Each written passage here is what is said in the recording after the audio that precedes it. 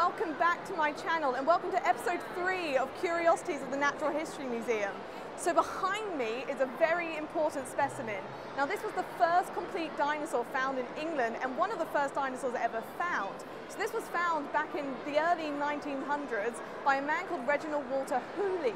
Now this dinosaur actually had a name change recently. So it used to be thought to be an Iguanodon dinosaur, but it actually got renamed as Mantellisaurus. So when it got renamed in 2007 as a Mantellisaurus, it became the holotype for this specimen, which means it was the first of its kind.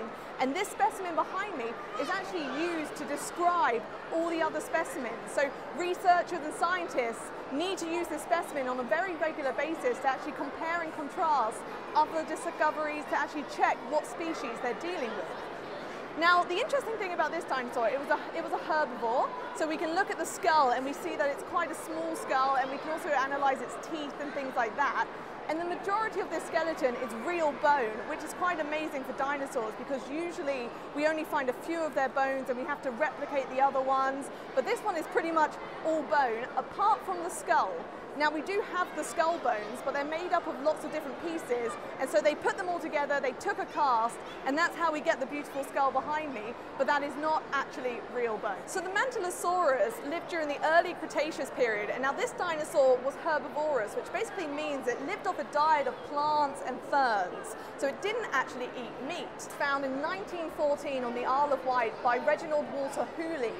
And now if we take a look at the bones, most of these are real bones, which is just awesome. Instead of a thumb, it actually has a claw, which is a typical feature of the dinosaur's Iguanodon, which is what this was thought to be for the first 80 years of its life, before it got renamed in 2007 as a Mantellisaurus, after the Dr. Gideon Mantell, that's the name.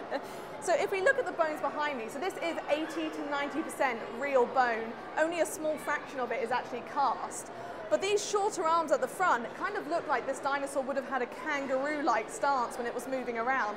But recent scientific studies have suggested that it actually was semi-quadrupedal, which means it would actually use all 4 of its limbs. But when it was slow moving or kind of like standing still would be when it would use all 4. And when it was moving faster, it would probably only use 2. Now this dinosaur is from the early Cretaceous period and was found in what we now call Western Europe.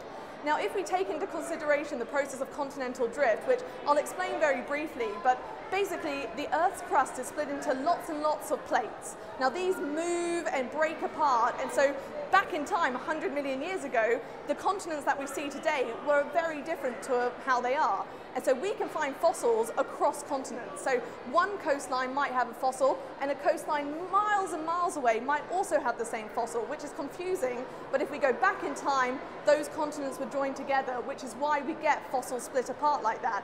And so that's why paleo-environmental reconstructions is a really kind of interesting study to do, because you reconstruct those past continents and you work out kind of the relationships of where these creatures actually lived and how they lived. So this specimen is a holotype, which means it was the first specimen to describe a new species, which is extremely important to science, and scientists will come all over the world to look at this singular Mantellisaurus specimen, because they'll use this one behind me to compare with other discoveries to actually see if what they're finding is the same species. So that's what's really awesome about this specimen. Now that's all I've got for you guys today. Thank you so much for watching today's video. I really hope you enjoyed. Please like and subscribe if you did. My social media will be linked down below as well if you'd like to follow me on there, along with some sources of what I used to create this video. But thank you again to the History Museum for letting me explore their wonderful collections. And if there's anything you'd like to see in the future, don't hesitate to comment down below and I can make some videos on it. But thank you again for watching, and hopefully I'll see you next week.